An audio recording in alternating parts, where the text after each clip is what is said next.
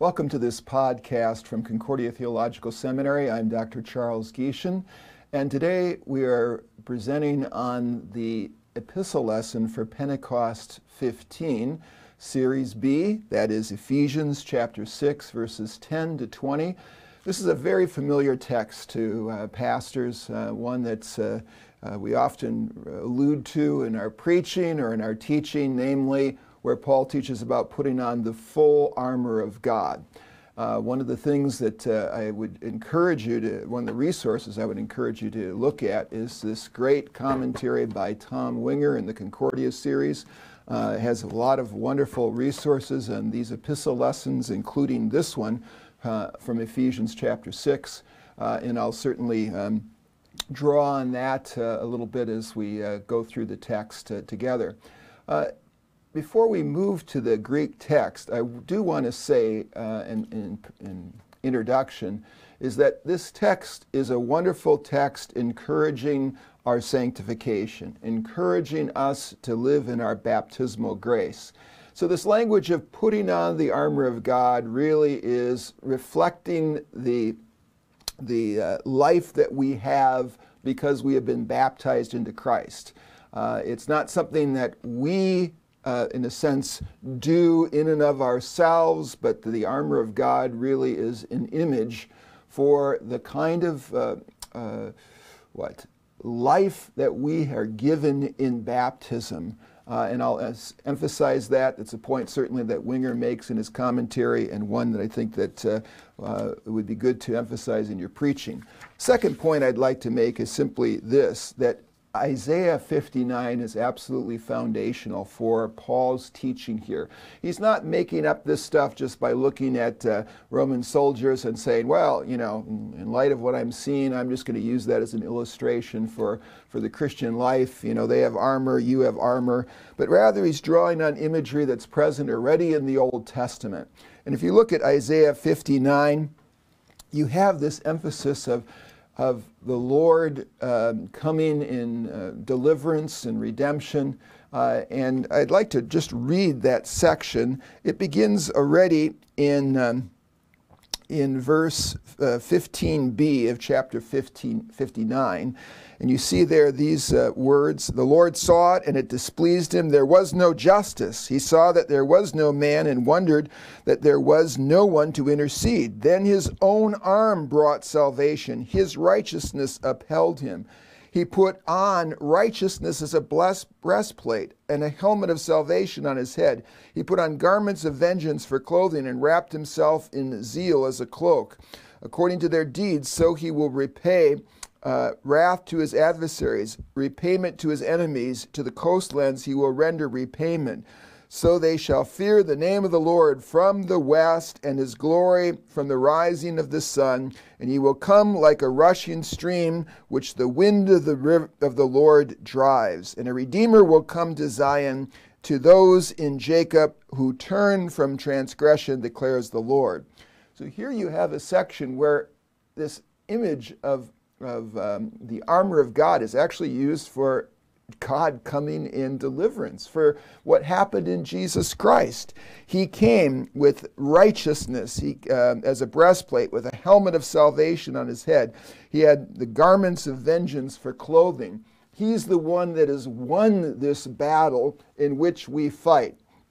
One might say, better image, he has won the war in which we fight various battles. The war has been won by Jesus, who is that great warrior.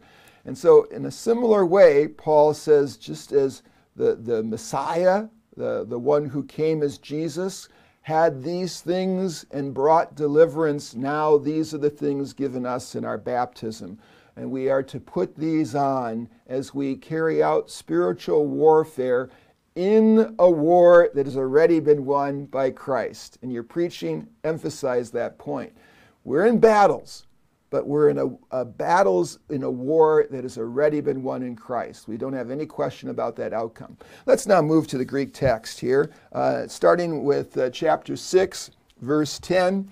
And here you have this interesting, to the remaining, the lopoi, here probably better translated finally. It's kind of the remaining thing, as in, I want to just cap off my discussion in this epistle with this image.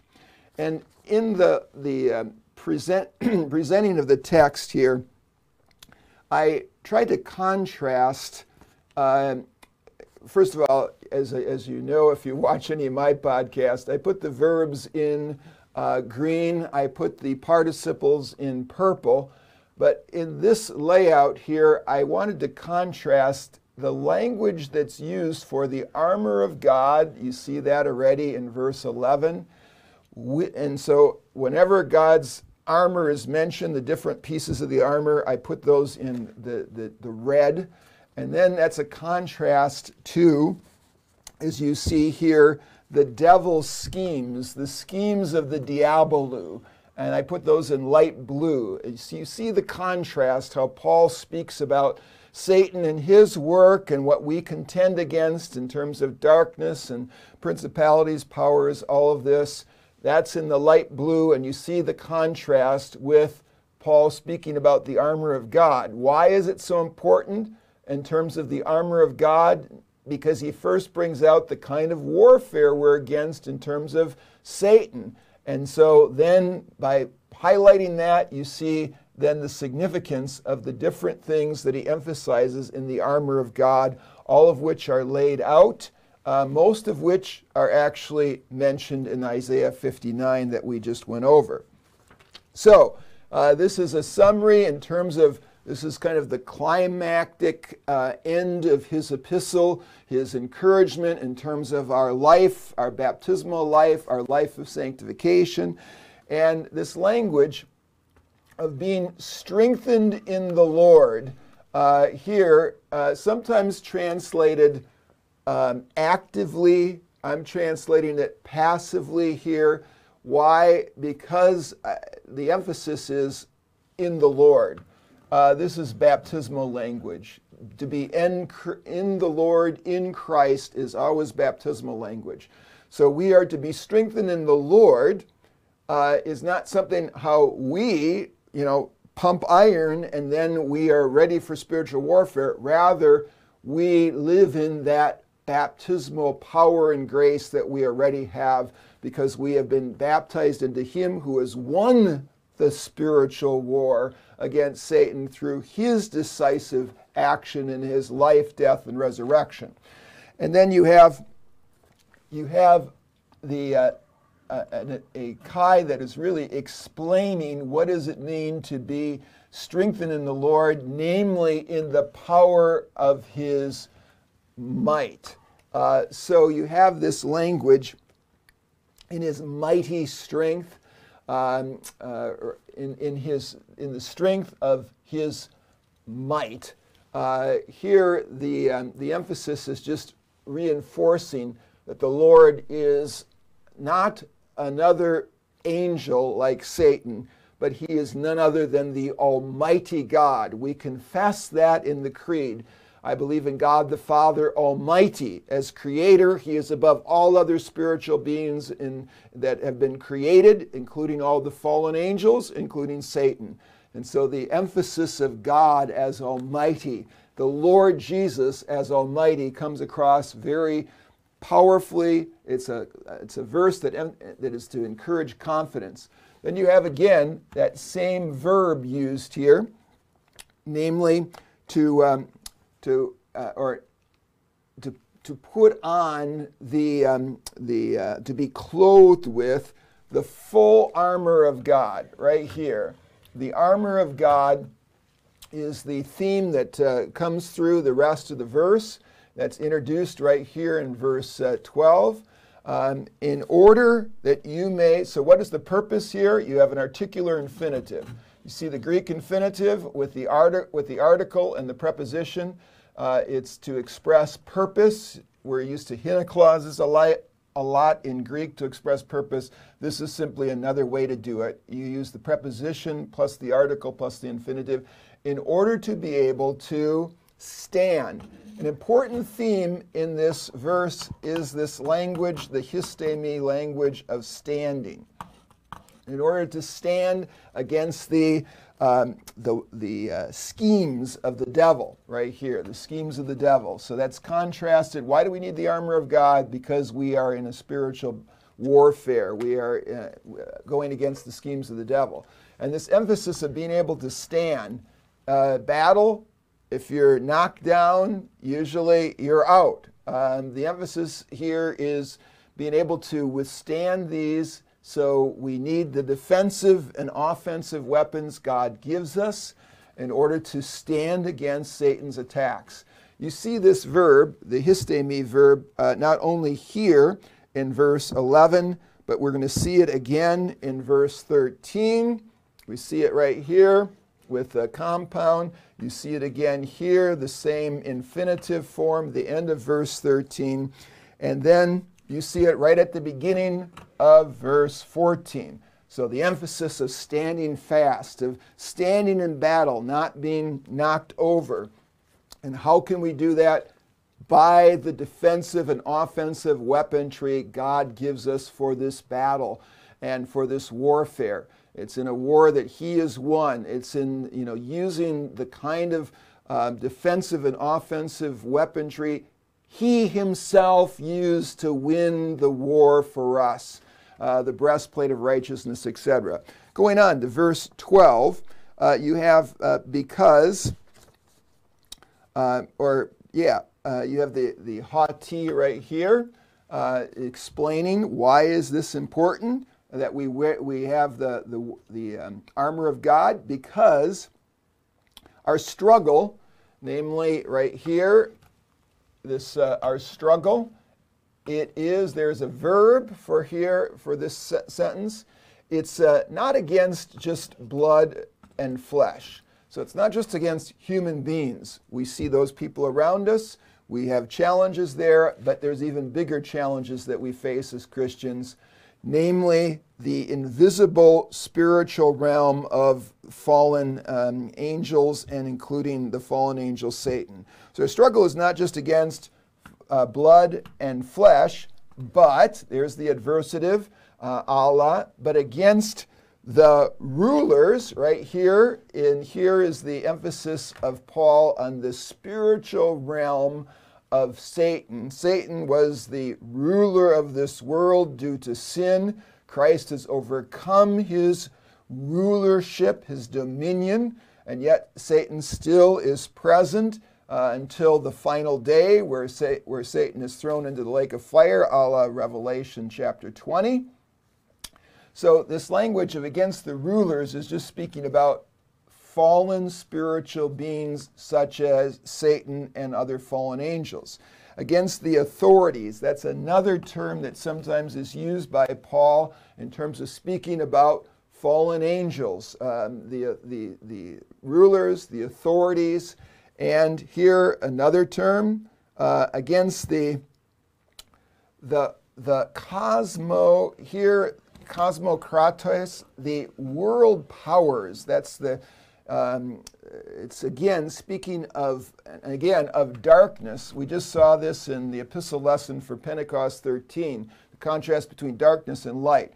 So the world powers or rulers, the world powers of darkness, of this darkness, namely of the fallen world, of the sinful creation. So he heaps up a couple of terms to describe the fallen angels, including Satan, and he then also summarizes it in the next phrase where he says, against the spiritual forces of evil. Again, ponerios, there is the emphasis of all of those fallen spiritual beings that rebelled against God. That's what our battle is against. And these are people that are in the spiritual realm here in the heavenly places. Namely, you have not only visible manifestations of the fallen creation, but you also have invisible spiritual beings. And so Paul is reminding us of that in verse 12, listing all of this really as a summary for what we would call Satan and his fallen angels. Then verse 13, on account of this, namely, because of all these things, that's why this armor of God is important. And so here the emphasis of the verb is to take up, analambano here, the imperative form. So this is what we are to do, is to take up that which we are given in baptism, that we are to put it on. And again, you have that language of armor. We just saw it earlier. There it is again. Here in verse 13, it's the armor of God. It's in contrast to Satan, the devil. Here we are given the armor that belongs to God. We see it in Jesus Christ. We share that same armor spoken of in Isaiah 59. In order that, again, the emphasis here, in order that you are able to stand. You have the verb dunamai, and whenever you have that verb, you need its object. Here it's stated, the object is stated by the infinitive form of histemi, in order that you may be able to withstand the evil day. Here, again, a term used for the kind of challenges we face between the time of Christ's first coming and his second coming, especially until that final day when Christ returns and sin and Satan are forever taken away. And so, and then you have this inclusive term, having accomplished all things. You see the participle has that root erga, having worked all things to be able to stand.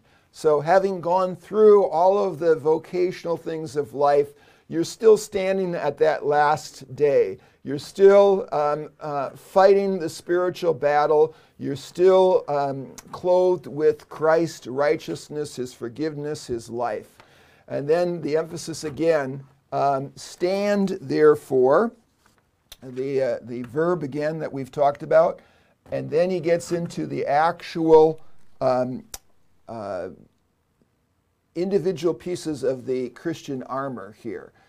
Having been belted right here, having been been wrapped around your waist, belted with right here around your waist with the truth.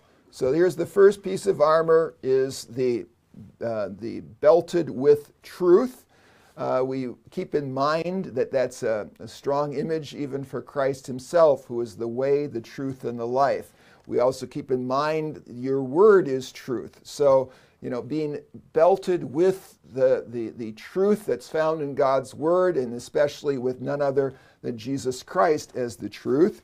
The second thing that's listed here is what goes on being clothed with the breastplate here. Again, that imagery of, in the participle, being clothed with the breastplate of righteousness right out of Isaiah 59. So again, all of these sort of are defensive weapons. That which is around your vulnerable stomach is the truth. That which you hold in front of yourself to protect against swords and spears is a breastplate, and it's the righteousness. It's a strong term used, obviously, for Christ. His righteousness is what clothes us and protects us. His perfect righteousness is what enables us to stand before God on the last day. So a beautiful, rich term in Paul's theology, Romans and Galatians especially, you have that term used. Verse 15, you have then all the way down to the feet, having been shod with your feet here, right here, with what? The gospel of peace. And the feet of those who bring the good news, it's an image from Isaiah. So this imagery of the gospel of peace, the gospel of the message that we bring is of God having reconciled us, brought eirene, peace between God and man through the death of Jesus Christ. So that gospel is part of our daily life that we live out. It's, in a sense, what we carry wherever we go in our daily vocation. is that gospel of what has happened through the reconciliation of Christ. And then you have verse 16, where you have Paul writing, among all of these things, right here, among all of these things, then he also emphasizes taking up the shield of faith. So here again, breastplate is a protective item, and certainly shield is an additional protective item to, even before people try to strike our breastplate, to have that shield stand between our breastplate and our attacker. And here, the emphasis of faith. Keep in mind how closely these two are related. Righteousness and faith. We are righteous through by faith alone. Paul in Galatians and Romans emphasizes that point. And so this emphasis of faith, and certainly we bring it out in our Lutheran church by emphasizing, as Luther did, faith alone. And so the shield is the shield of faith. Then you have, at the end of verse 16, these words, with which you are able, namely, in which you are able, all of the flaming arrows. You see here the emphasis of flaming arrows of the evil one, which is a reference to Satan. So the arrows of the evil one, which are flaming. Here we should have that in purple. It's actually participle. And then you have to extinguish. So remember, sometimes in attacks, they not only sent arrows, but burning arrows. Why? Because that would cause destruction with homes and all of that. And Satan certainly attacks, so this imagery of the danger of not only an arrow coming in, but flaming arrows. And yet the breastplate of righteousness is our defensive weapon, breastplate of faith here. Excuse me, the shield of faith is our defensive weapon against Satan's types of attacks. And again, verse 17 then continues, finally, the helmet of salvation here. So this is the one of the last defensive weapons, what covered the head. You strike the head, you kill somebody. So having the helmet of salvation, salvation, again, the image of what Christ has accomplished for us already, is our protective weapon against Satan's attacks. We've been saved by his grace alone. It's given as a gift. This is baptismal imagery. This is what you're given at baptism. It's merely living out what you have in your baptism. So that is what you receive. Right here is your verb from dekomai, to receive. And then the offensive weapon that's brought out at the end of this is the sword. Sometimes it's understood as being a little shorter of a sword, almost, but the sword of the Spirit. So not only do you have these defensive weapons that we have in baptism, but we're also given the Holy Spirit, specifically through His Word. He works as an offensive weapon to engage not only in defending ourselves, but in attacking Satan. What did Jesus use in the temptations that Satan threw against him? He used the Word of God. He quoted the Scriptures. And certainly that is brought out by Paul in saying, which is the Rhema Theou, which is the Word of God. Then finally, he concludes this section with emphasizing then what I would say, we'll roll this up a little bit first.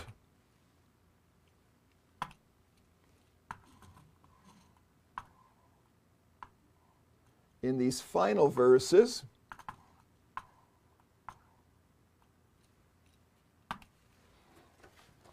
namely verse 18, you have him explaining with every prayer and petition.